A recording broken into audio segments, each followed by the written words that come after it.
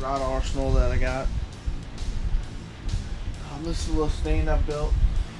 I'm gonna put it over there. Clean them up out of the way. It's pretty nice and easy. And I got all the material from work, the scraps that we had left over. So there's $3. I did buy some screws for it. We'll start the first one. This is my Johnny Morris carbon light. I was actually using it this morning, so it's still a little dirty, but Micro Guide 7.6. Heavy, extra fast. And that's paired with the Okuma Helos, which is, I think, the 7.3 to 1. This is mainly for my frogging, and then if I want to do some heavy flipping and pitching, maybe some punching. That's what I use this for. It's my latest combo that I got. I like it. I don't know if it's the braid or what, but this makes some weird noises when it casts, but it casts good. So this is a Vendetta 7-foot medium, I believe. Yeah, 7-foot medium.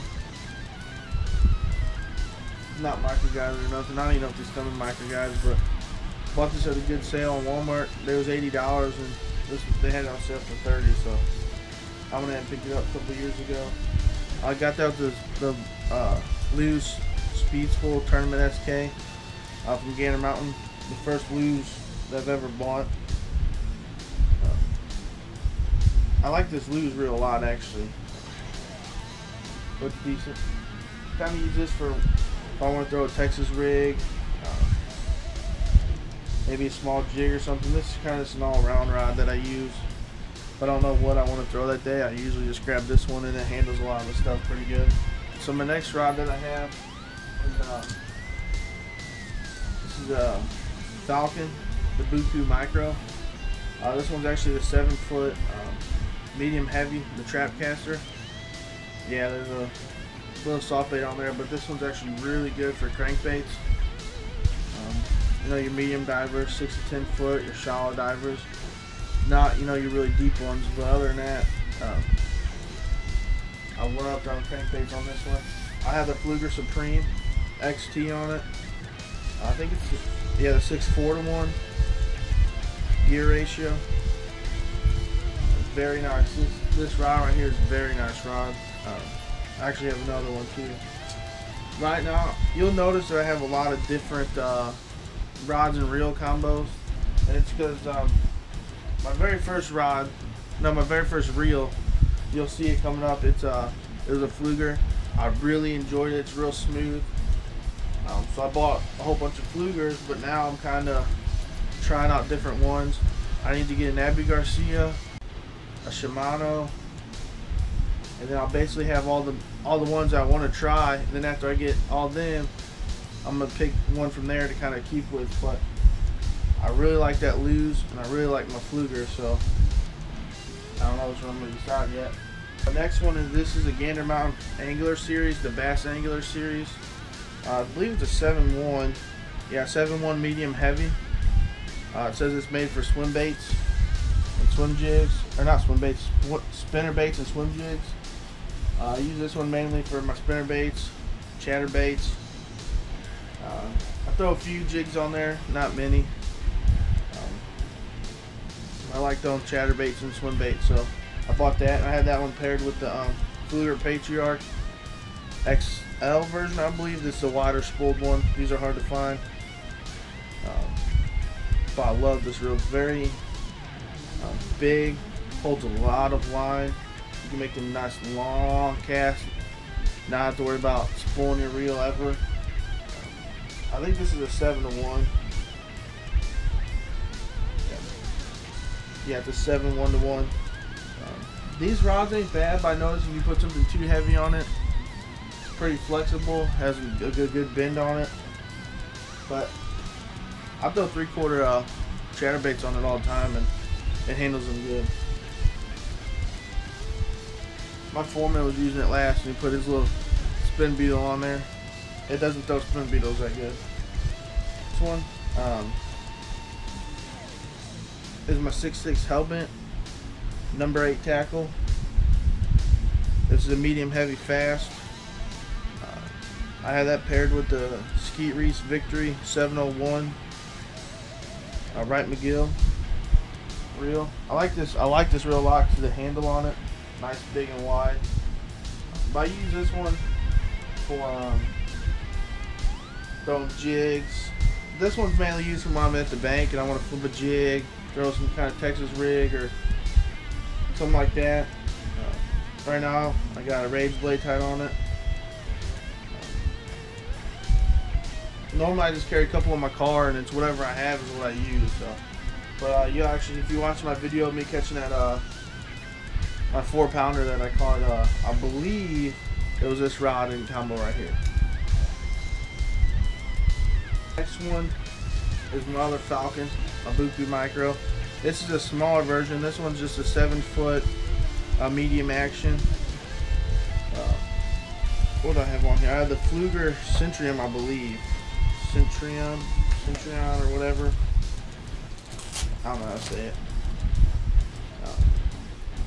This reel's nice. It's big, bulky, but it casts the excellent. Reel's amazing. Drags good. I think it's only like 80 bucks. So if you're just trying to get into bass fishing and you want a cheap, decent reel, no, I'd recommend this one. It does not have the outer magnetic dial, but it works good for the price it is. Now this rod, I bought it to throw finesse on it. You know, drop shots, shaky heads, just wacky worms. But I found out it doesn't have a lot of backbone to it. So if you want to throw like a jerkbait, it does real good on this rod. Shallow diver, small shallow diving crankbaits do good. Something where you don't need a lot of backbone to set the hook and bring the fish in. Because I noticed I miss a lot of fish on this because when I set the hook where it bends at, it's just not enough there to get, you know, a hook in there. That's all my main bait casters that I use.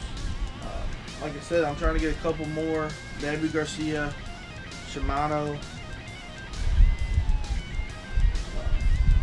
The only ones I can think of right now. I thought there was a third one I wanted to try too, but I don't know. This is my one open face that I use. The Ike Dude. This is the older model when they very first came out. Within like a week they came out, I went and bought this.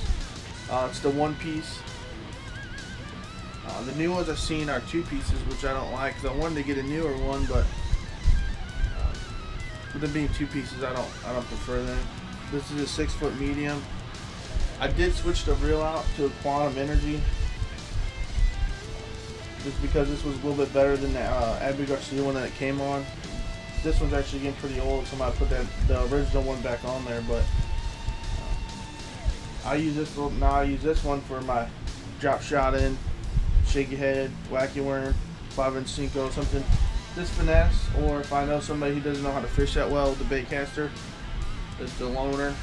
Cost me 40 bucks. It's not too bad, but it's a decent reel. My buddy's just now getting into bass fishing, and I told him to pick one of these up, 40 bucks. Mike Iaconelli, and they're all around decent reels. This bait caster, some of the older one, it's actually on a catfishing rod that I bought Mega Cast from Bass Pro, but I use this one for if I go to the river, when I do my catfishing, I always bring this along, tie a little cheap spinnerbait on there. This thing's called Mini Agar. I tie a hook on there, a little piece of ham or shrimp or whatever I'm using, flip it out there when I spot fish jar. So on here is the Pflueger Tridon, I don't know, but this was one of my not my very first one, but one of my first few reels that I bought, and it's still going. But this one, you know, Chief, it breaks and breaks. I don't really care too much about it, so I just take this if I want to wade the river, or like I said, every time I go catfishing, this is always with me. You know, go up to the creek, throw spinnerbait, wait for the catfish or whatever. Let's see what this is. This is 6'6", medium heavy, fast. So it's not a bad little rod. Handle spinnerbait's real good. That's normally what I throw on it. This is the girl's rod. She doesn't go much, but this is I think it's a Shakespeare. No, it's a Zebco Genius. I'm guessing it's a 6.6. It don't even have no words on it. 2-piece, little open face. She had one of these, but then somehow I broke the tip on it.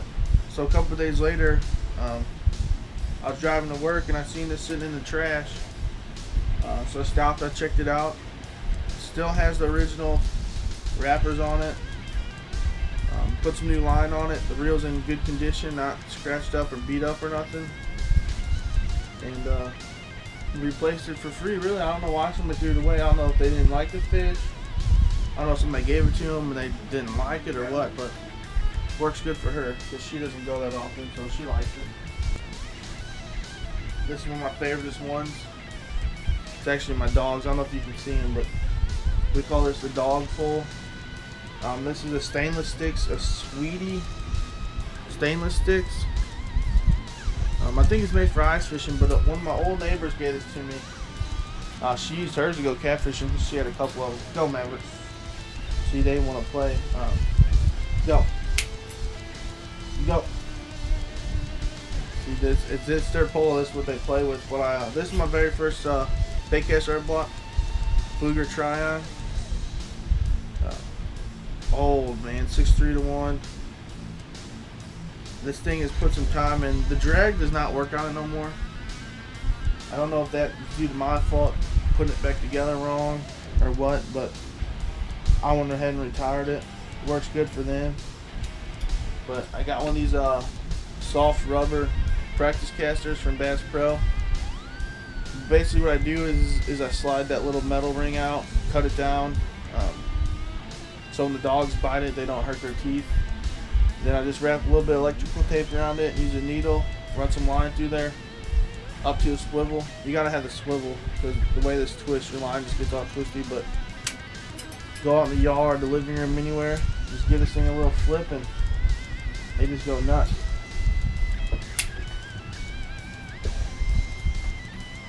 Let's see if I can get them to do it.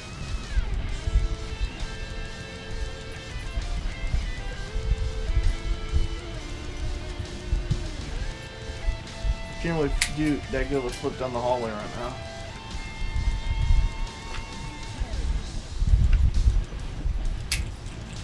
I need to upgrade their reel. I need to get something faster because they're getting faster at it. But